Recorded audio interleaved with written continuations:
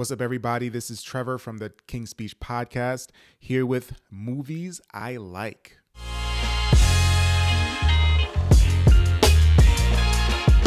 So in this episode of Movies I Like, in quarantine fashion, of course, I'm going back through all the great movies that I like to watch, all the Blu-rays and DVDs that I've got. And next up is Juice. So Juice, of course, stars Tupac Shakur, Omar Epps. It's set in New York City in the early 90s. They're high school kids that run the streets, don't really go to school, and find other ways of hustling to get money.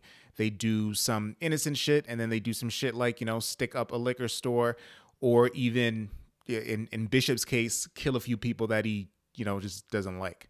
But I'm going to go through the 3 things that I like about the movie and 3 things that I hated about the movie. 3 things I loved about the movie. In Juice, you have to appreciate Tupac's raw depiction and portrayal of his character, Bishop. Bishop is mentally disturbed. Bishop has rage issues.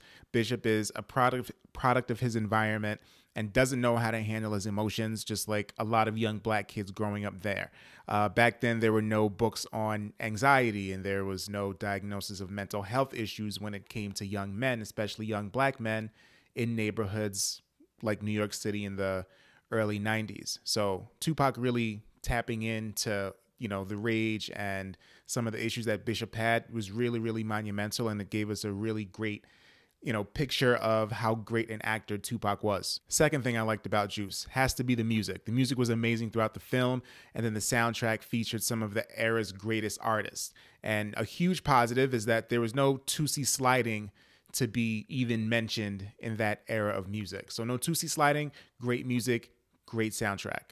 Third thing I liked about Juice is Steele's hoochie coochie dance when he meets up with his boys, telling him about a chick that he smashed. And of course, it's really toxic, and it's really like toxic masculinity doing stuff like that and displaying it on the street. But every guy has done it. Every single time when you're a kid or a teenager, early 20s, even in your 30s, hint, hint, you smash that girl that has an Isha on the end of her name and you go bragging to your friends about it. It's a great celebration. 3 things I hated about Juice. First, I hated the ending. The way Bishop just falls to his death as if he's seemingly falling into like a black hole, the abyss, after he drops off the edge of the building and Q is trying to pull him back up. I just feel like that's too simple of an end for a character as complex as Bishop. We need to see a death scene. He needs to get like shot in the leg or something, and he just has a soliloquy before he dies. And then even like the sound dubbing and the mixing was bad on that last scene, so it was tough to hear what he was saying. But a character like that just deserves a much better end. Give him a Tony Stark Iron Man end. That's what Bishop deserves. Second thing I hated about Juice. Where the fuck were everybody's parents? When Raheem died and they had a memorial at his house, everybody's parents were there. They were well dressed. They were very, just like aware of what was going on.